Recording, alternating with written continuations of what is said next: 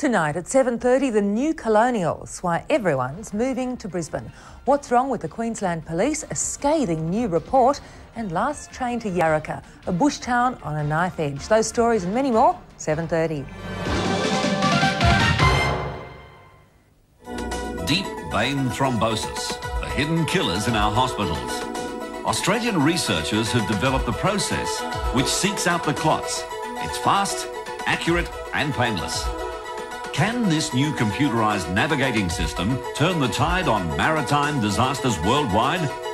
And in Queensland, farming animals more naturally suited to our climate. Quantum, 8 o'clock tonight, ABC.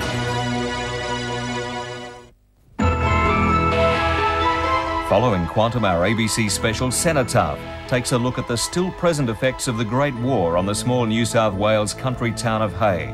At 9:30, Attitude asks, are the Defence Forces relevant to young people in the 90s? Then it's news and Lateline with Kerry O'Brien. Blues Moon over Byron from this year's Blues Festival, and Alexi Sale presents his stuff tonight on your ABC in Queensland.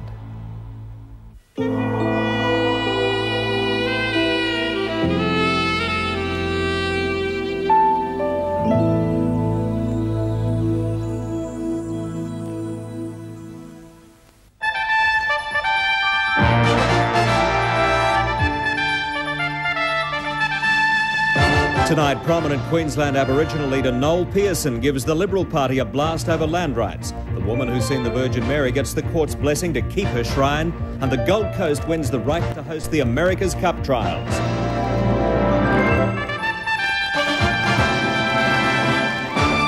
Good evening, Rod Young with ABC News. A leading Aboriginal spokesman has delivered a stinging broadside at the federal Liberal Party over its approach to the Mabo ruling. The director of the Cape York Land Council, Noel Pearson, today accused the Liberals of donning hoods and wielding flaming crosses. And Australians in general didn't escape either, with Noel Pearson claiming racist ideology is embedded in the national consciousness.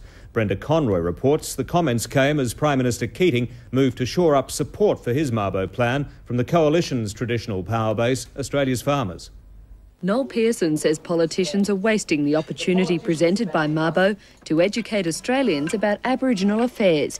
He accuses Queensland Premier Wayne Goss of reinvigorating the racist doctrine of